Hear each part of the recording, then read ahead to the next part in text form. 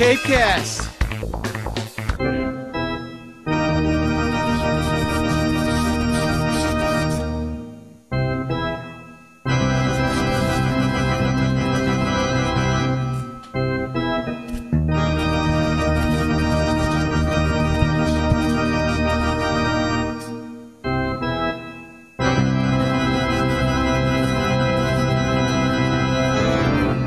So Dave, we've been getting a lot of reports about winter moths. What can you tell us about these fluttering nuisances? Well, this is the time of year the winter moth and the fall cankerworm are out in abundance. Believe it or not, they're mating. They're searching for females. The females are wingless, or they have very abbreviated wings. And they're sending out a chemical known as a sex pheromone. Dear me. Calling the males, and the males are fluttering around going, hey, where are you, where are you, where are you? You can see these little females on your decks and houses, and once they mate, they will either crawl up into trees and lay their eggs, or they'll lay their eggs right on your shingles, right on your deck.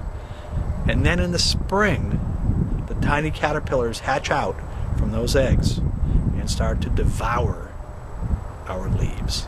Now we are in the winter moth war room with Dave Simser. And Dave, what do you have in there? Well, I managed to find 2 female winter moths.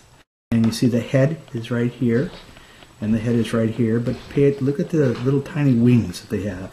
So this means they're flightless. They're flightless females. So as a caterpillar, they all look alike pretty much, but the females are flightless, and the males are the guys that we see flying around the roads. And the males are pretty expendable, eh? Well, we all are. All males are. Dun dun dun dun! Winter moth, winter moth,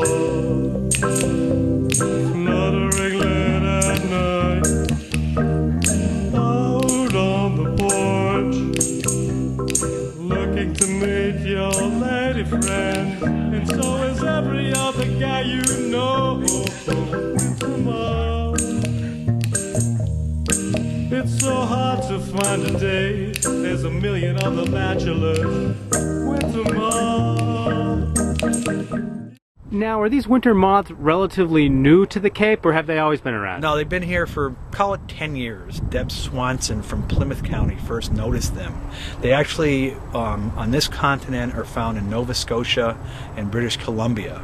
They're a European species, and for some reason they've made their way down here, hitchhiking on whatever, and they've set up shop in Massachusetts, and they're here up and down the coast, feeding on many different trees, but primarily maples. Now, Dave, you're a guy who seems to like bugs. You sing the praises of bugs of all sorts. You have a tick on your hat as we speak. Do we have anything we can like about these winter moths? Well, their tenacity, of course, or their ability to mate in the most arduous of conditions here in the winter. These guys wait around, and it's so important for them that they'll mate on a cold, wintry night such as tonight, and that is admirable. CapeCast.